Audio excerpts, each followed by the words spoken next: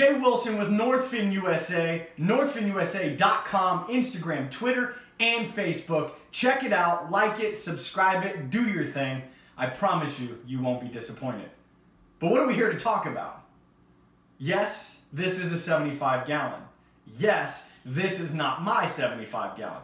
This is Mindy's 75 gallon. And let me tell you, the filtration that we chose is absolutely perfect. So you know in the past that I've used Sunsun HW304 Bravos. I've used Fluval FX5 and FX6s. When you start getting into the Fluval side, you start paying a lot of money. For quality, but still a lot of money. So what if I told you that there was a filter out there that you can get that can do just as good a job as the Fluval FX6 for 1/4 of the price? No, I don't sell it. No, I'm not sponsored by it. And no, they did not pay me to say any of this. Prior to setting up the 75 gallon, we decided to go a little cheaper. What we wanted to do was figure out a way to make this tank look amazing, but still keep our costs down. Well, we came across the HW704 Bravo. Unlike the 703 Bravo, which is slightly smaller, we'll get to that in a second.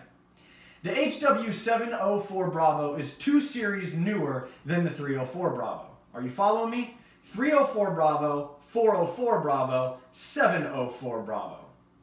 Yes, it is a mess. But the 304 and the 404 are very similar. The 704 kind of makes a slight change. If you pay attention to Apple, you'll notice that their iPhones slightly look the same and they add a couple more features as you go along. Well, that's what I found with the 704 Bravo. So let's talk specifications. So we've done a test. We have a 304 Bravo on the 220, and we have 2 704 Bravos on the 75. So I went and measured the 304 Bravo. It's about 17.5 inches tall and roughly 31 inches around. So how does the 704 Bravo compare? Well, the 704 Bravo is about 1 inch bigger, as tall and as round. And in a few moments, I'm going to show you what I'm talking about round. Now the 704 Bravo uses 10 watts less to power it. When? But it still produces the same amount of flow. Produces 2,000 liters per hour. So, what's the difference? Well, I can only imagine that they worked on some scientific, cool new invention. No, they used a better motor. That's what they did. It still has the 9-watt UV sterilizer. It has a new button to press for it. Same priming techniques, same tubing, same plastics, but slightly different design. It's better. I'm telling you, it's better. So in a few moments, we're going to take a peek at it. But what I wanted to do was show you the box that the 704 Bravo comes in. This is the 703 Bravo. Yes, for a secret project. We'll get to that in future videos. This is the packaging of the 704 Bravo. It's like a space-like next big thing. I mean, they made it so much better. So the packaging's slightly different, the instructions to put it together are slightly different, and how to prime it are slightly different. This is the box that the 304 Bravo comes in. Very bright, very colorful, showing you all sorts of fish. Still telling you what it does, but in a very minimalistic manner. Touch to perfection. So from the moment you put your hands on it, you're supposed to feel amazing, I guess. I don't know. So here's the deal. I'm going to grab the camera, we're going to go underneath the tank, and we're going to talk a little bit about what is different from the 704 Bravo. I'm also going to put a link in the descriptions to a video of what the internals of these filters look like, because the internals have not changed one bit. They still have the same exact plastic baskets. They still have the same exact crystal tubing that goes over the UV sterilizer. Everything is the same inside, but the outside is what is slightly different. Do I recommend this filter? If you can get your hands on a 704 Bravo, I highly recommend it. If you cannot, I still highly recommend the 304 Bravo. I still have one. It still works. Have I had issues with them? Absolutely. Just like any other product in the world, you're never going to get a 100% satisfaction. Never.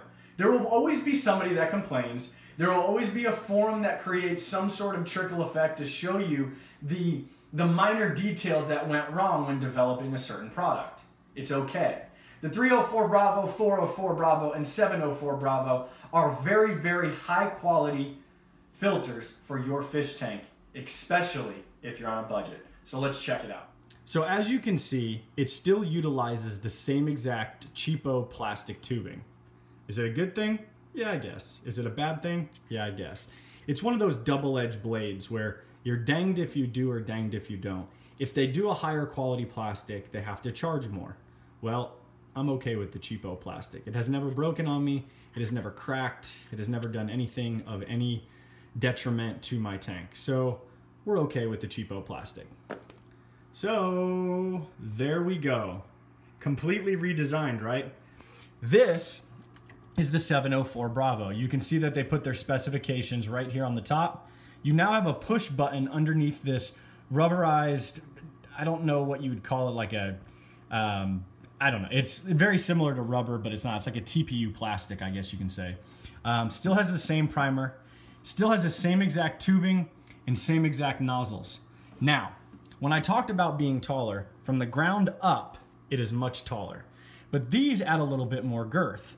I'm not sure from the inside if this is slightly more narrow.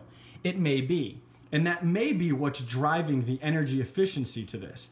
They made it an inch taller, maybe slightly even more narrow around. And this allows the pump to push harder, but not have to work as hard because there's not as much surface space on the outside. It's just taller. But it's hard to say because the baskets are identical.